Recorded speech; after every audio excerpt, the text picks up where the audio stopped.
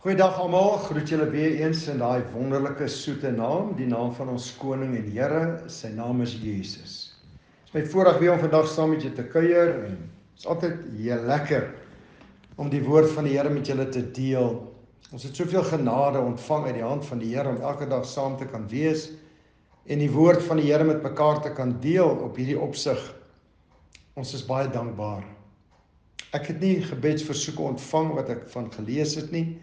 So ons gaan sommer net lekker saam bid nou en dan gaan ons die woord vir vandag met mekaar deel. Ek wil graag net vir jou voor die tyd sê, dit sal nie 'n baie lang boodskap wees nie en ek is ernstig as ek so sê. Ek wil die volgende waarhede wat ek met jou gaan deel, wil ek werklik waar hê, dit moet diep in jou hart insink.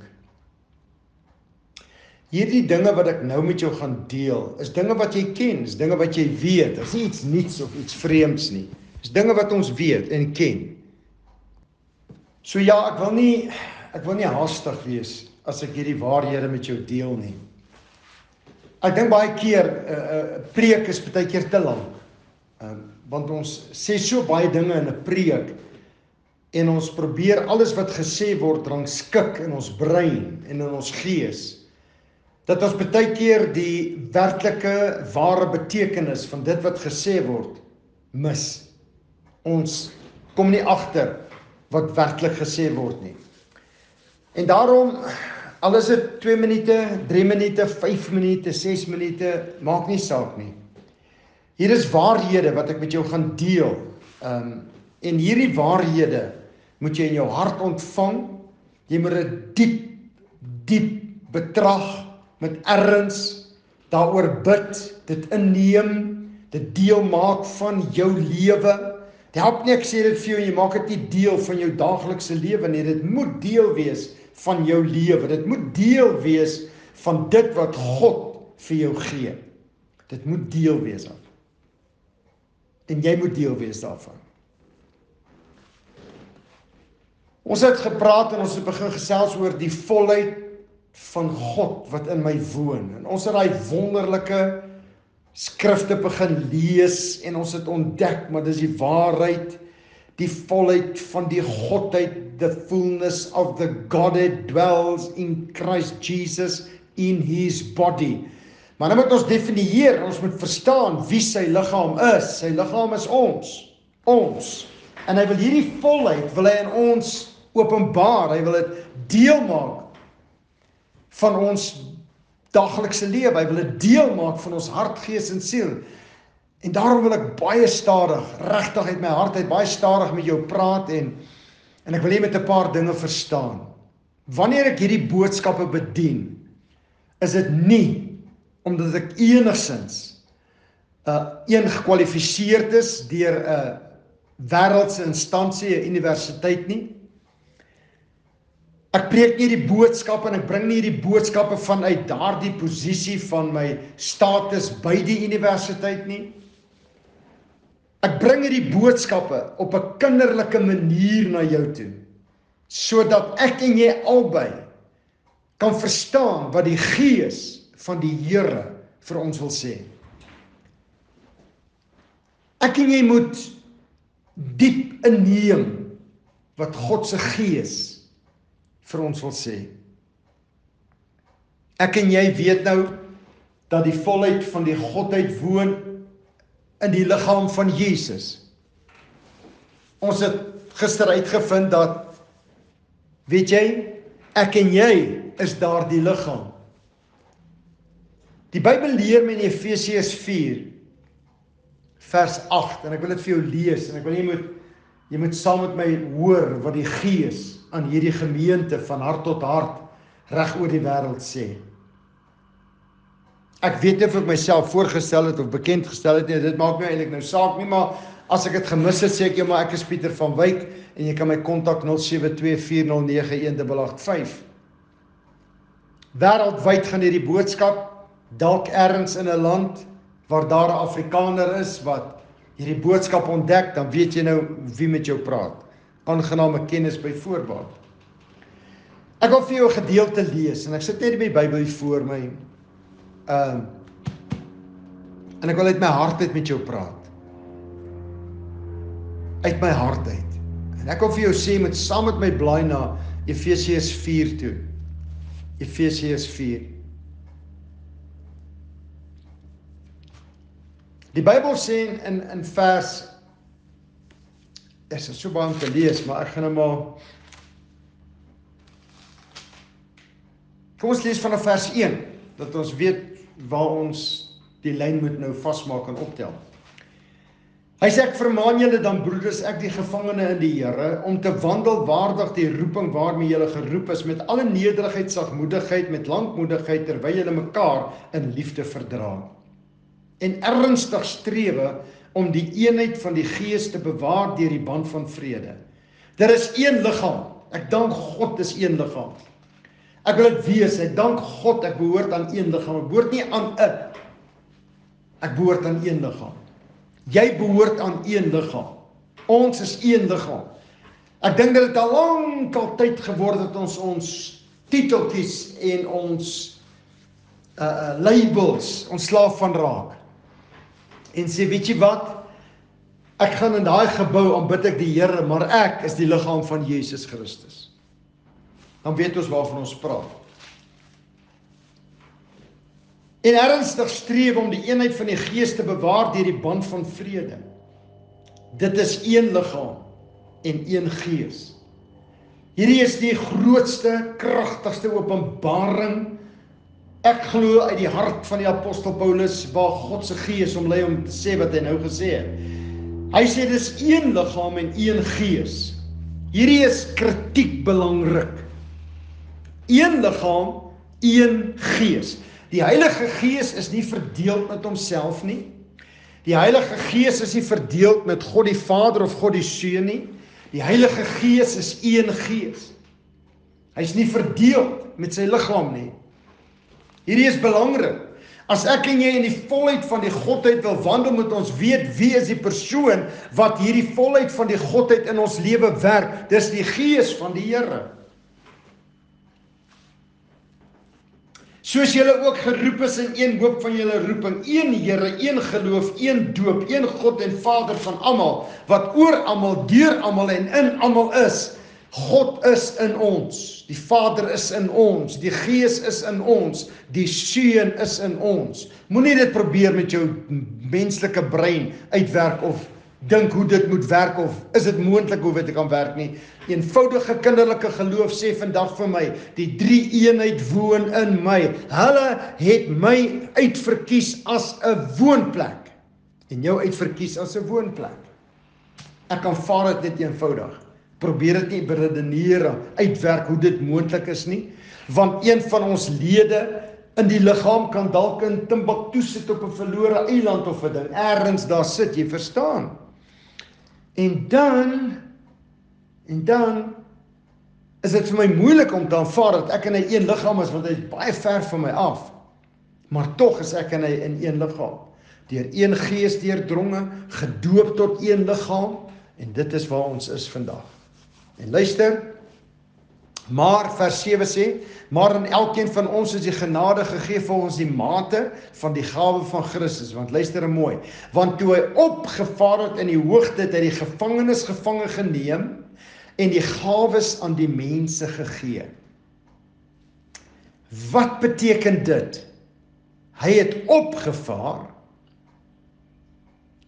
Dit beteken anders as wat hy ook eers neergedaal het in die onderste dele van die aarde. Hy het opgevaar, wat beteken dit anders as dat hy ook eers neergedaal het en in die onderste dele van die aarde. Hy wat neergedaal het, is dieselfde as hy wat opgevaar het, bokant al die hemele. Jy kan nie God in die heelal soek nie, hy is buitekant die heelal, hy is bo al die hemele. Sodat hy alles, luister baie mooi, sodat hy alles tot volheid kan bring. Tot volheid kan bring.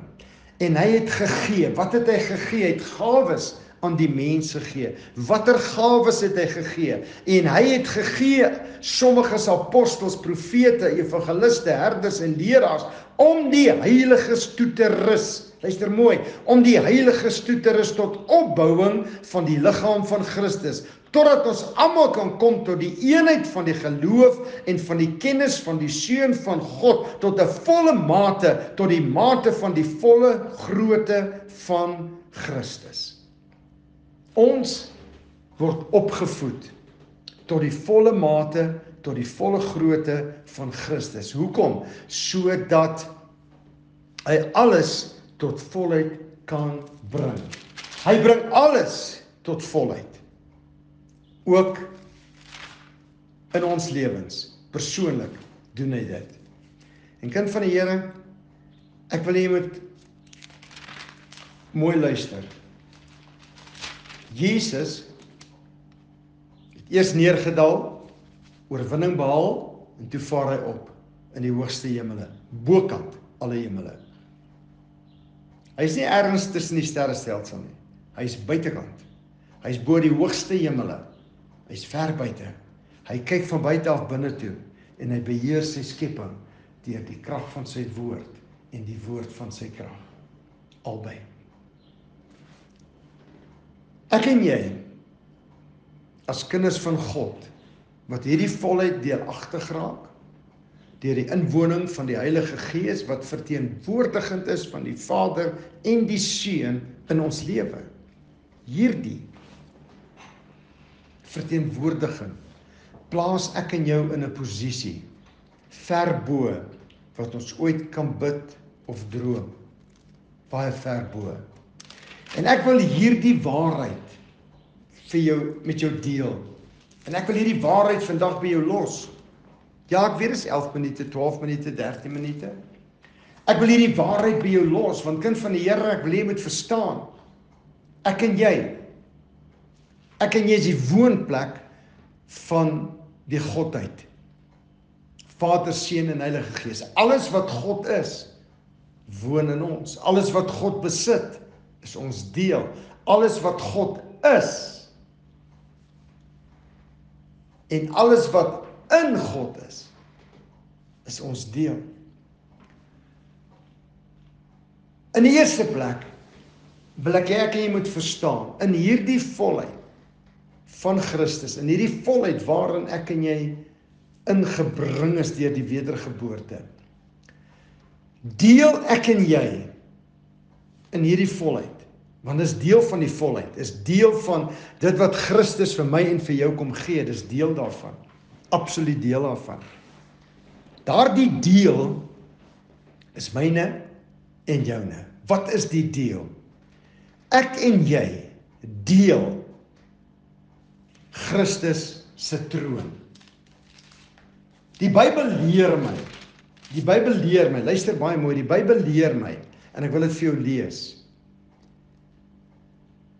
In Efesiërs 2 vers 6, en saam opgewek, ek en jy saam opgewek, met dieselfde manifestasie, met dieselfde krag, met dieselfde heerlikheid, en saam laat sit in die hemele, in Christus Jesus, saam laat sit, metafories gesproke, geestelik gesproke, sit ek en jy, saam met Jesus, op sy troon.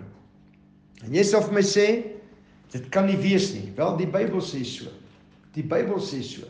Inteendeel, kind van die Here, daar's 'n belofte in die boek van Openbaring, wat my leer, dat as ek bly oorwin, en as ek aanhou oorwin, en as ek nie ophou oorwin nie, gaan ek op 'n ander plek myself bevind.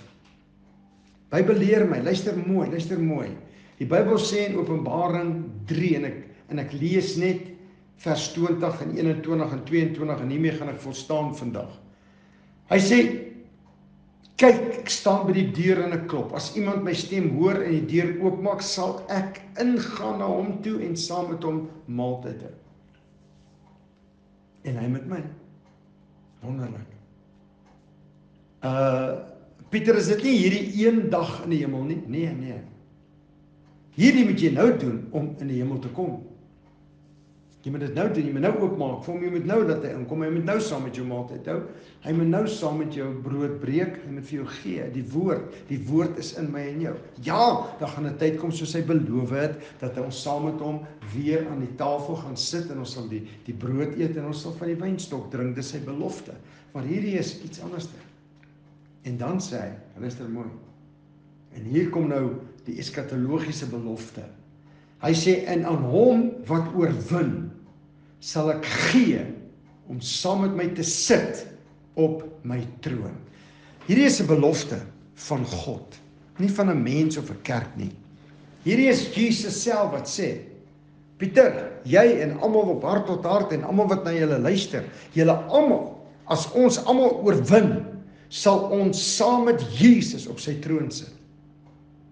So, as die Bybel sê in Efesiërs 2 vers 6, ek deel Christus se troon, en dis die posisie van waar ek uit lewe, is 'n groot saak, want ek moet besef waar ek is. As ek besef waar ek is, sal ek minder dom dinge doen, minder dom dinge sê, minder dom dinge optree. Verstaan wat ek sê?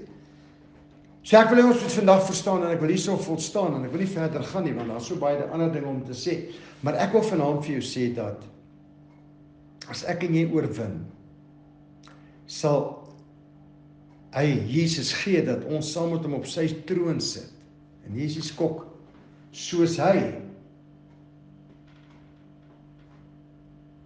op my Vader se troon gaan sit het. Soos ek oorwin het, en op my Vader se troon gaan sit het. So as julle oorwin, gaan julle 'n troon deel saam met my.